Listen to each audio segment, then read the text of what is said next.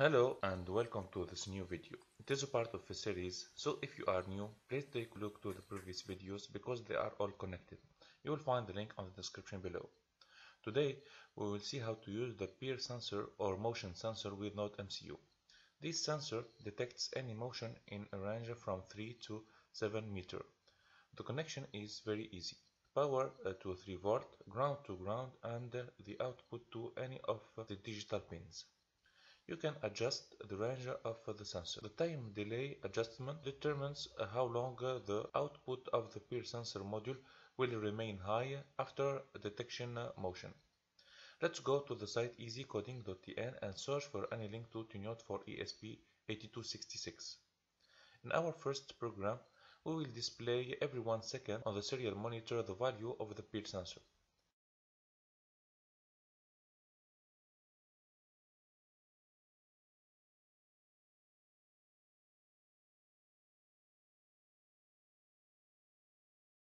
My sensor is connected to the digital pin D3.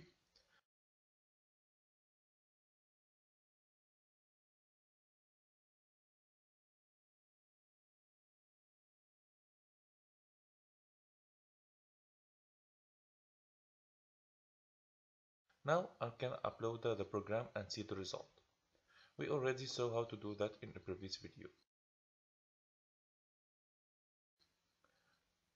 When there is no motion, the displayed value is 0.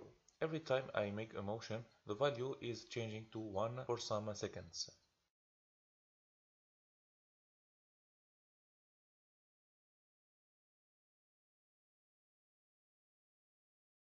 Now I will make a program to blink the internal LED when there is a motion around.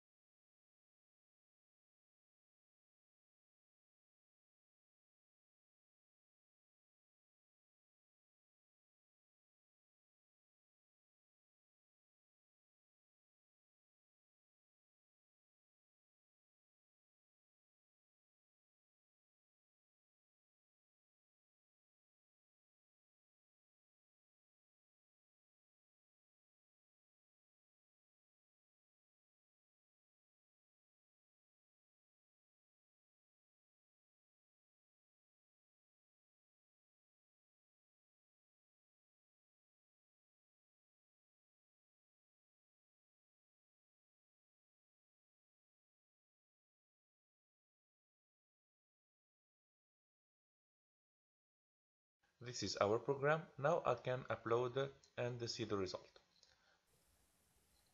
Every time I put my hand, the internal LED is blinking.